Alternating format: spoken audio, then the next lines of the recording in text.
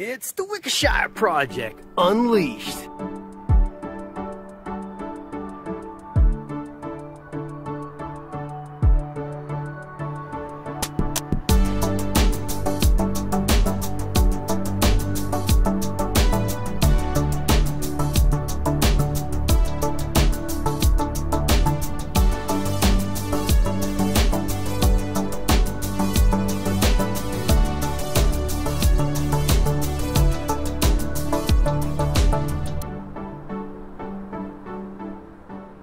Just as a fair warning before we start this video, we're playing with high voltage electricity here. I am an avid DIYer, do-it-yourselfer. If you're not sure what you're doing, don't attempt playing with electricity. It can kill you, maim, damage. Yeah, look on YouTube, look at those monkey videos of them grabbing high electrical wires. You'll see what I mean. Pretty confident in what I'm doing, so this is just for me. If you're not sure what you're doing, hire a professional. I've played with electricity for, since I was a kid. And I'm pretty good at it. Pretty good at shocking myself. Pretty good at learning the hard way. Having some major or minor concerns with the lithium solar battery that's in the house. Today's not a very sunny day. We've had a couple of them in a row. I want to prepare for something drastic, and that would be, more than 3 days of no sun whatsoever. The average amount of kilowatts we're pulling in is about 5. We should be pulling in 10 to 12. Solar bank with the PV panels, the solar panels, they aren't really positioned all that great. They're not perpendicular to the sun, so what you want is to have the sun directly on the panels and not at an angle. I bought a 50 amp RV plug, and it's 4-cord. This is the big thick wire I got. So this handles 300 volts. It says it's water resistant. It's coated in it's not silicone, but it is a real flexible rubber. So ideally what I'm going to do, I'm going to begin to prepare this.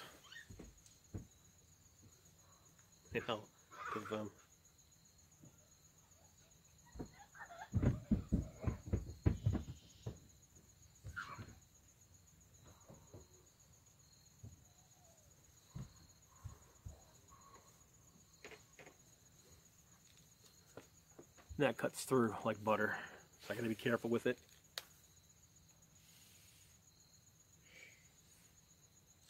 I'm gonna need to expose at least 4 inches of this wire.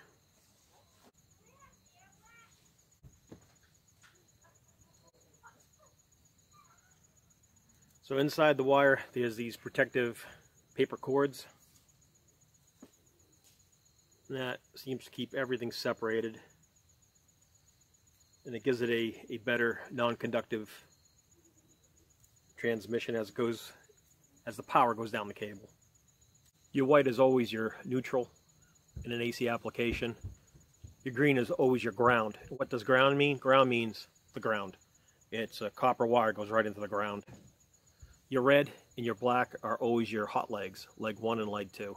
Doesn't matter how you do them. 6,000 watt generator is going to provide 120 volt out each of these legs, and combined total, if it's 120 and 120, then it's 240. Next, we've got to take a wire stripper and we've got to expose these 10 gauge. Ideally, I want about 1/4 of an inch.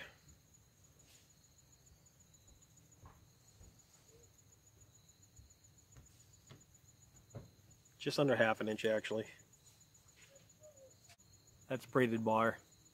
So we're going to have to fix that, and I'll show you how to fix this in a second. I'm just looking to see if I've cut any of the wires inside, and I haven't, so that's a plus. What we're going to want to do is gently twist them, just to make them uniform.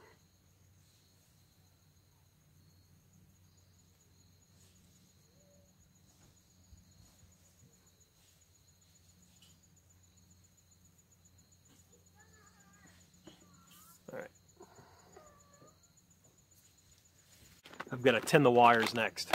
So we've got our solder gun. We've got our AC powered by our solar inside.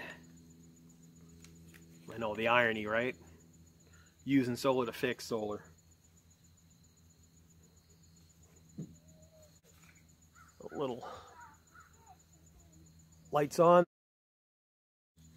This is a booster. So instead of it heating up at whatever amps, when I press this, it'll double or triple the amps. And you got to hold that in for 30 seconds.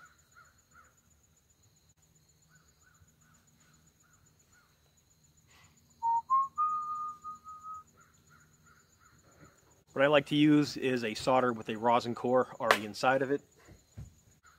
These little aluminum clips are a heat dissipator. They go on the furthest part of the wire near where the wire is exposed, just like that.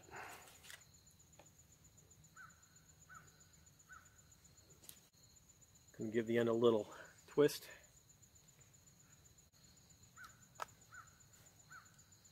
Since I don't have enough hands, use my teeth. I don't want to put it between my legs because if I drop solder on myself, it's not going to be a good day for the Wickershire project.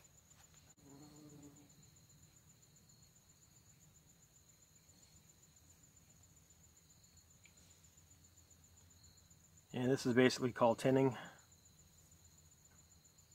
Once we're done, the tinned wires should look something like that.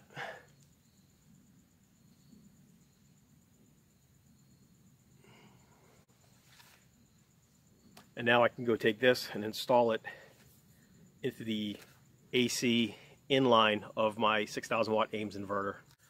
So you're probably asking why? Why tin the wires?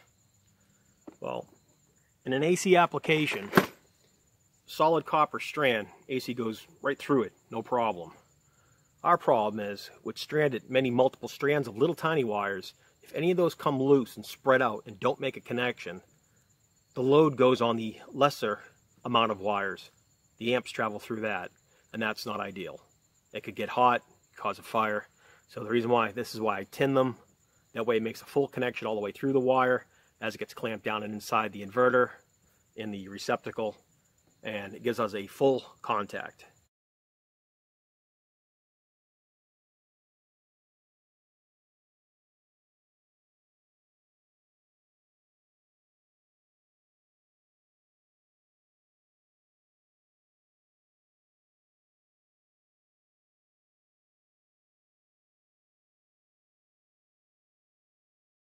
So I've got to dial it in and get it just thinking around 40 would be ideal. So again, it's rated for 50.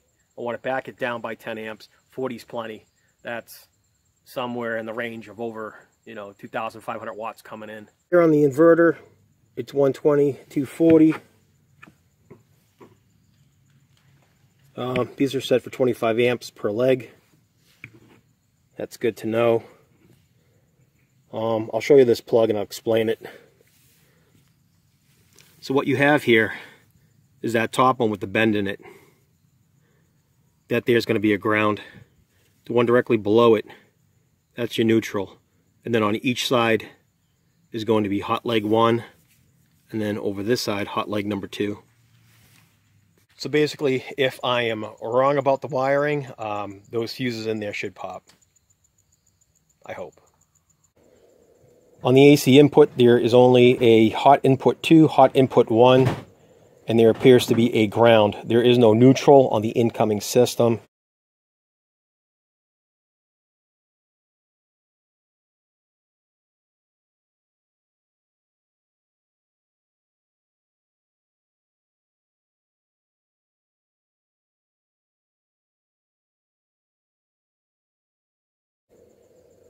We've just killed the power on the Ames inverter. So what that leaves us is basically just 2 hot legs going in and the ground.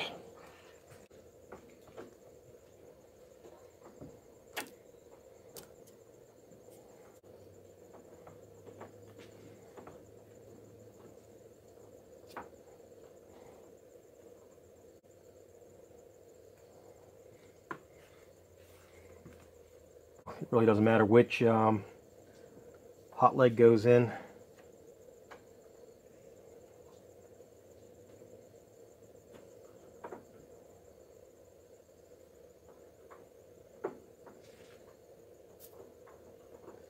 want to make sure I center these wires.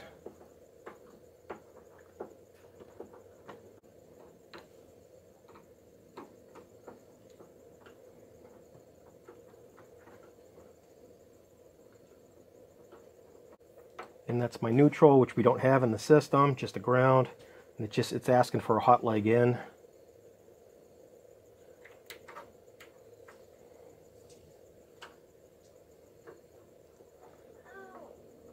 After I'm done installing this, what I'm going to have to do is go online and check my dip switch settings. I need this in AC charge mode and not in inverter mode.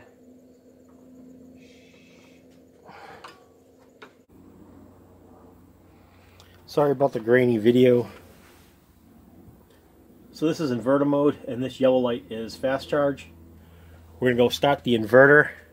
So give me a second. So that green light should switch to the yellow fast charge mode.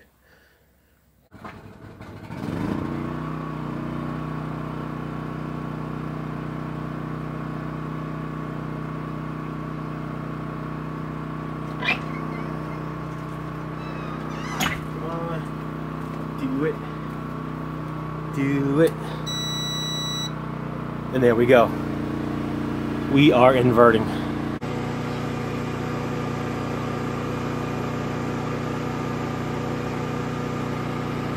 Got the generator on. My battery's at 54 volts, which is 70% full.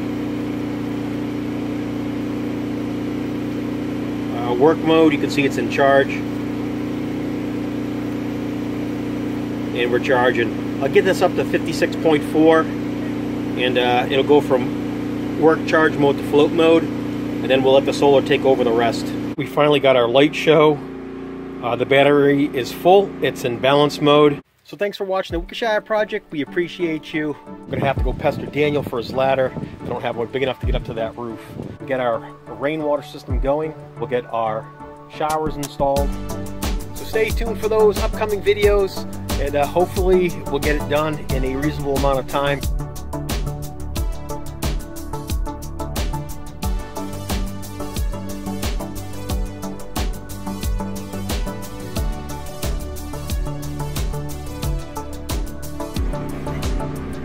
We have full power.